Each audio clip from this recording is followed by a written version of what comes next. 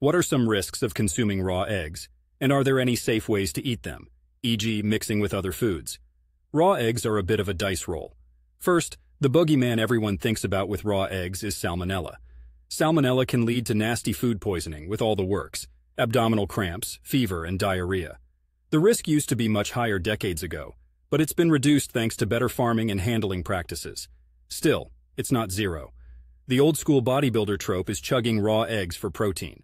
Now, while raw eggs indeed pack a punch in the protein department, there's a tiny factor they often leave out. There's a protein in egg whites called avidin which binds biotin, one of the B vitamins, and stops it from being absorbed. Cook your eggs, and this isn't a problem. Heat deactivates avidin. Now, onto the safe ways to eat them. Pasteurized eggs are your go-to.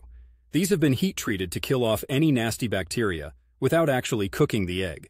So you can have your raw egg cake, metaphorically speaking, and eat it too. Then, there's mixing with other foods. If you're using pasteurized eggs, you're basically fine to mix them into your smoothies, homemade mayonnaise, or sauces like hollandaise without worrying. With non-pasteurized eggs, even if you mix them, you're not diluting the risk enough to bank on safety.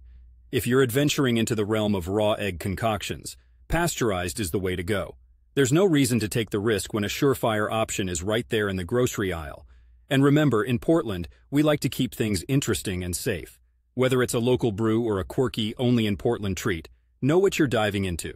Stay educated on your foods, just like you do with anything else. Pasteurized eggs.